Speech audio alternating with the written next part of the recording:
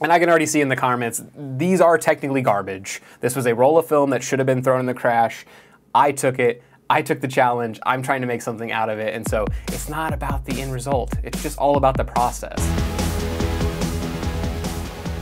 All right, well, welcome back to another episode of Will It Develop. I'm Jerry from the Celluloid Collective, and like I said, we're gonna be testing out Kodacolor II today from the mid-70s. And so Kodacolor II was one of the first films to use C41 processing. And so with that being said, this is something you can still go develop, and I'm gonna do that here in a little bit. Full disclosure, the video is gonna be a little bit out of order this time because I accidentally already put it in here, forgot to film this opening. And so we're gonna work kind of backwards, but by opening it up and then putting the film back into here and then taking it to the lab. So, but let's do that while we're talking about it. So like I said, Kodacolor is going to be the first C41 process film from Kodak. And so before that, you'd had a lot of different kind of processes that were a little bit more, from my understanding, standard to different manufacturers.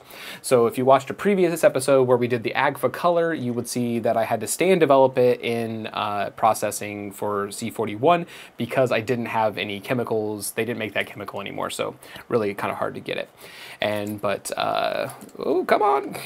This is getting stuck in there. So, but today what we're going to do is I'm going to work backwards with this. We're going to look at this. I've already taken the photos, and then you're going to go with me to drop them off at the lab, and then we'll see what we have afterwards. But one of the things I had to play with on this is I had to take this down to ISO 2.5. I had to write this on the back of it. So you'll see ISO 2.5, 2.5.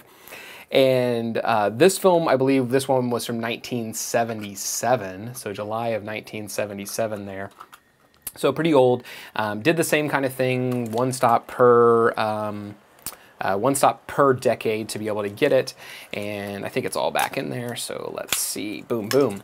But one of the things that I thought was really cool about this, let's put away the camera, is that the canister is kind of like a zebra, but it's also would have been the first one that actually had process C41 on there, one of the first ones.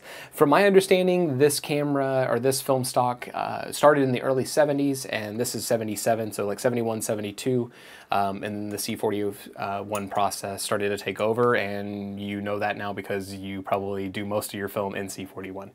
Our ASA was 40 on this roll, and like I said, I took it down to 2.5 because it's from the 70s, so it was almost 5 stops. So 40, 20, 10, 5, 2.5. And that's where we got to where it was at.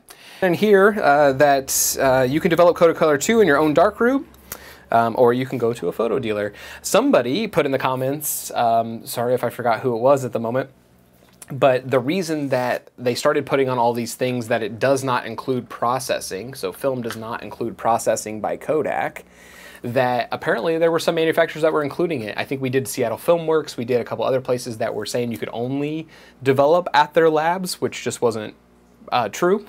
You could develop it wherever you had the chemicals, but apparently that ended up being maybe like a lawsuit, and that people thought that that was included because earlier on in photographic history some of those did include it and they had to differentiate it. So at this point I don't know if there's any place out there that includes it unless you buy like a kit or a bundle or anything like that.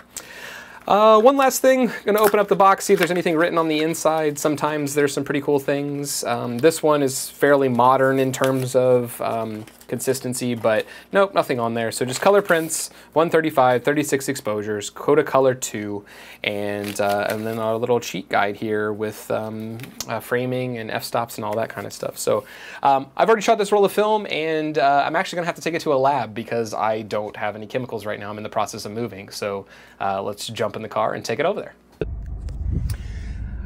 All right, so I just dropped off the Kodacolor at Photo Ave here in Los Angeles. So what's great is it's only $8 a roll here. So if you're here in the Los Angeles area, you should check it out. It's right in the middle of Hollywood. So I've done a couple things with them. They've been around forever. And so since I ran out of C41 chemicals, I'm dropping that off today. So it'll be done in a couple of days and then we'll look at it. Oh, it's already recording.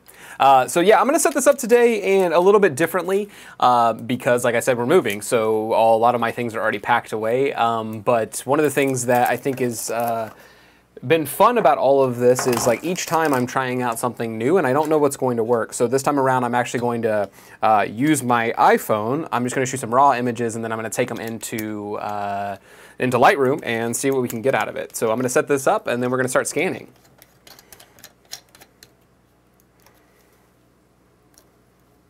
Too bright. All right, there we go.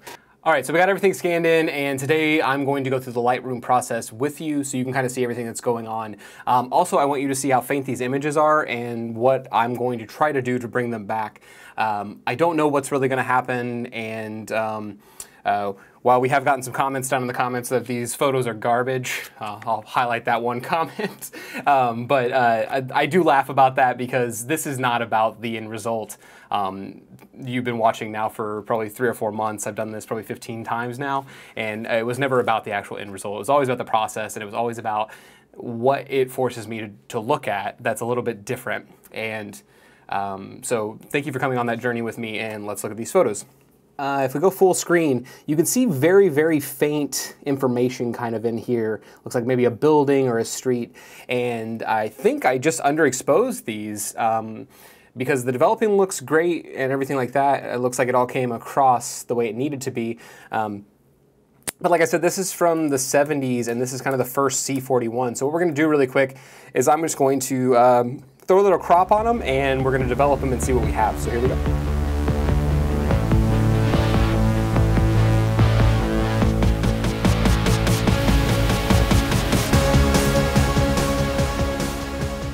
All right, so we went through Negative Lab Pro, and these are just raw images out of an iPhone. I think I have the 15, so it's a couple years old at this point. And but since I put away some of the other scanning tools, I wanted to just see what I could do with that.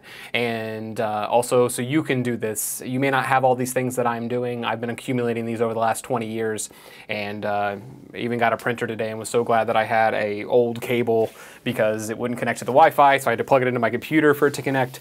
And but yeah, this is a collection over many decades.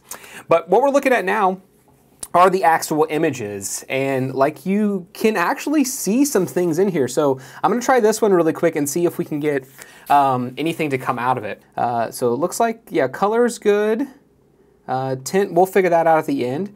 And then keep in mind, everything's going to be kind of like the opposite because we're using Negative Lab Pro, and Negative Lab Pro inverts everything because it was off of the negative. You could try to do this beforehand, but yeah, we're getting some stuff in there. Let's go back a little bit lower than 300. Let's go to 200.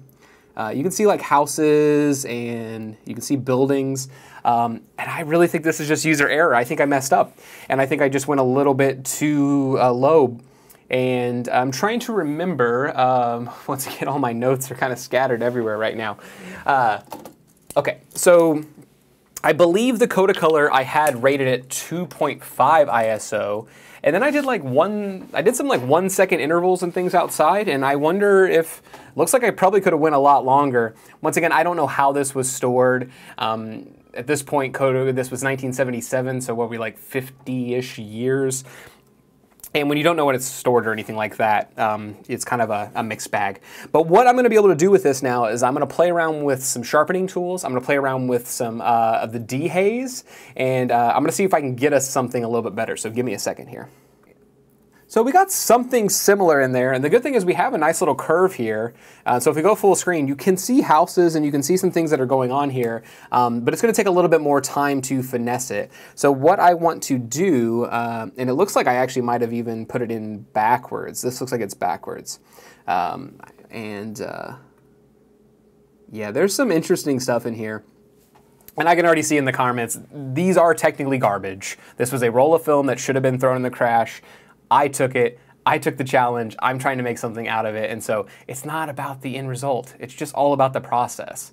And it's all about challenging yourself to see things a little bit differently, to play with things a little bit differently, and also just get your camera out there and go try something. I don't know what this was going to be. I remember where I took all these photos, and I remember where I was standing and all those things, and in the end, that's really all that's important to me because I wasn't even worried about the end results. I was just trying to be present and trying to play around with a camera and some techniques. So with that being said, I'm gonna go ahead and finish these edits. I'm gonna get them at the end of the video so you'll be able to check them out and everything. So if you made it this far, you must really enjoy the show, which I appreciate. And if you could please like, subscribe, all those kind of things. Thank you so much for stopping by. I hope you have a great day and do something nice for somebody.